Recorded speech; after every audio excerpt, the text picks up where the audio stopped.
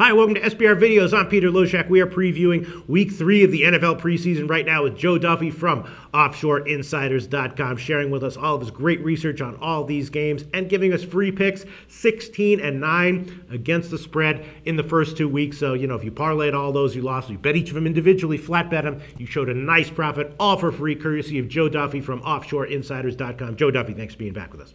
All right, thank you, Peter. All right, before we get into the Giants and Jets game analysis, take a victory lap, 16-9 against the spread.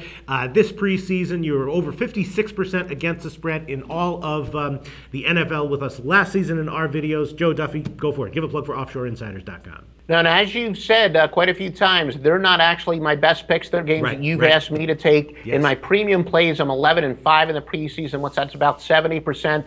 We did extremely well, not only last year, but the past couple decades. Been doing this a long time. You'll see in the analysis I work my tail off. College football starts next week, which I'm really fired up about as well. But we're going to have a lot of winners in preseason football this weekend, both here on the videos and at OffshoreInsiders.com. Well, your professional analysis and my amateur analysis tended to agree in weeks 1 and 2. Here in week 3, we've kind of been on the other side, and I appreciate all your thoughts. I've definitely changed my opinions on all these games. This one, though, Giants and Jets, I have a feeling that we're going to agree on this one. Right now, the line is pick 'em. Total's 42.5, and the Giants are reportedly, having a lot of problems adjusting to the new offense they're trying to install. Eli Manning has admitted that himself, and he hasn't really done that well on the field. The Jets, they're trying to be more of a defensive team, more of a run-oriented team, and so I'm thinking that the Jets are in a little bit better shape. I think we're going to have a low-scoring game here, and so I'm liking Jets pick 'em and under 42.5. Joe Duffy from OffshoreInsiders.com. Do you agree with either of those picks?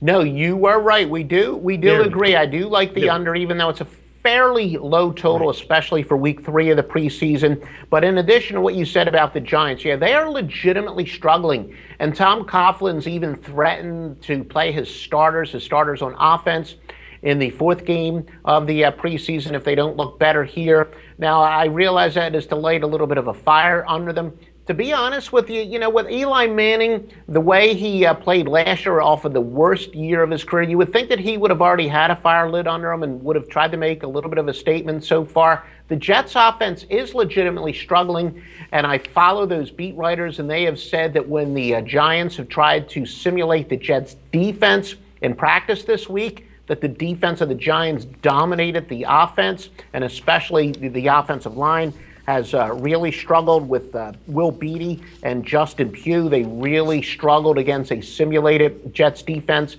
And in addition to what you've said, remember in week 1, I said that the Jets, they didn't have a quarterback controversy because Geno Smith was going to be the starter. Now, Rex Ryan, they don't want to officially announce him as a starter. And the reason is because Geno Smith hasn't looked like a starting quarterback. I would be shocked if he isn't the starter in week 1. But the truth is, I don't really think the Jets have a starting quarterback. Mike Vick, solid player, nice to have as a backup, but I think his days as a starter, as an effective starter, are behind him. The Jets' offense is not impressive at all. The Giants' offense is not impressive at all. I'm, if anything, maybe a little bit worried about some either defensive touchdowns or maybe each team's defense, given their offense, good field position here. So this is one of those I definitely like the under, and my biggest worry is that it could be the defenses that could put the game over the total. But no, we agree the under is the play. Okay, official play for this one, under 42.5. Joe Duffy from OffshoreInsiders.com. Thanks so much.